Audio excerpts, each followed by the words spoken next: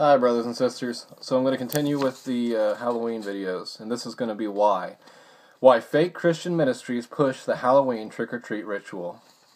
Why do so many well-known Christian, quote-unquote, ministries strongly encourage Christians to enter into what they claim is a harmless Halloween trick-or-treat tradition? Because it is not harmless, and they know it. Trick-or-treat, which appears to be an innocent tradition, is in reality a satanic ritual that cannot be sanctified no matter how many rationalizations Satan's ministers come up with. The trick-or-treat ritual is Satan's invention and is carried out on Satan's night. Any person, Christian or not, who participates in this ritual is giving evil spirits an invitation to come into his life and to have fellowship with him. Demonic affliction is a heavy price to pay for engaging in what false Christian ministers call harmless fun. A concerned Australian shared the druidic origin of the trick-or-treat ritual. It represents human sacrifice. Now I'm going to read what this Australian had to say about it. In Australia today, we are seeing a tradition which has been accepted overseas for many years, creeping into our way of life with an alarming acceptance.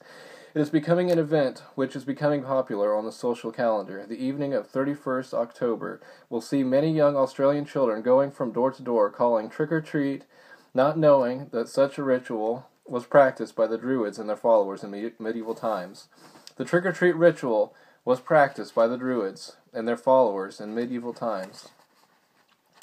The Druids went from castle to castle doing exactly the same thing. They also demanded a treat. However, this demand was for a young woman who could be offered as a human sacrifice in a satanic ritual. The Druids were known as men of oak, and they demanded blood sacrifices. These men were so controlled by satanic forces that they had strange and frightening powers. If the treat, the young woman, pleased the Druids, they would light a candle made of human fat and insert it in a jack-o'-lantern to protect those inside the castle from being killed by demons. When some of the families could not meet the demands of the Druids, then it was time for a trick. A hexagram was drawn on the front door of the dwelling, and it was said that Satan and his demons would kill someone in the household through fear that night.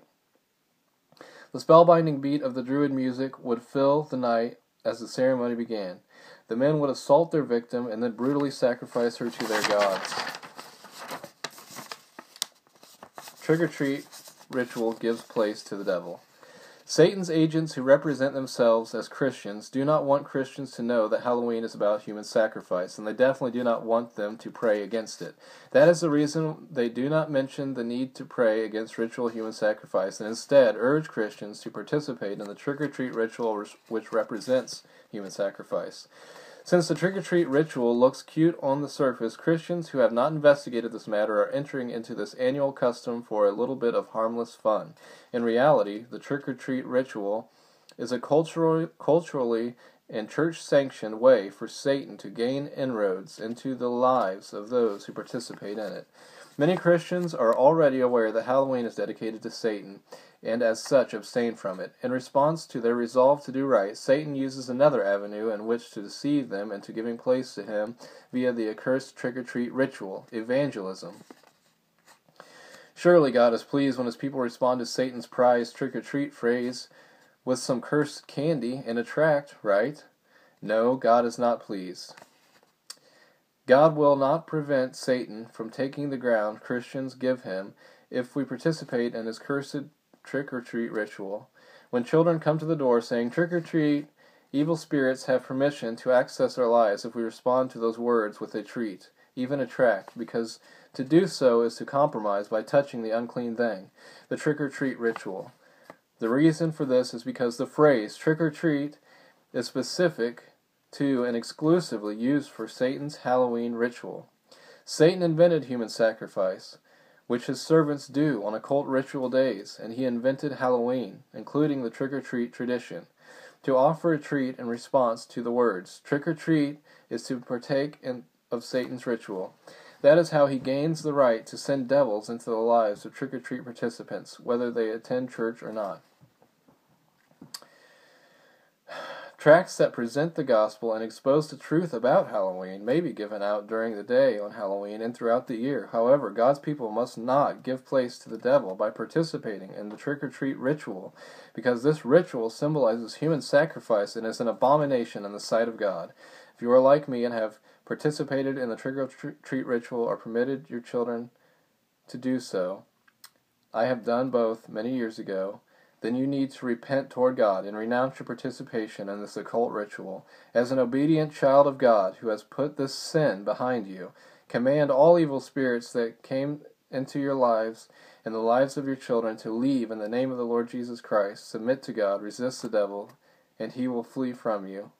Bless God for his tender mercies toward those who fear him. Well, so I just think it's really interesting that the focus of a lot of these quote-unquote churches is to celebrate with the children and have these parties on Halloween, these harvest parties, and live it up instead of praying for the children who are going to be sacrificed on Halloween, because the truth is that there will be sacrifices that will take place. And, whether they're reported of or not, they happen. It's real. There are Satanists out there, and the dedicated Satanists out there are serving the devil. They are killing human sacrifices. So dedicated Christians need to be on their knees. They need to be praying on Halloween and the week of Halloween, which is what I'm going to be doing. And the next video, I'll talk about prayer. Thanks for watching. God bless. Except ye be converted and become as little children, ye shall not enter into the kingdom of heaven.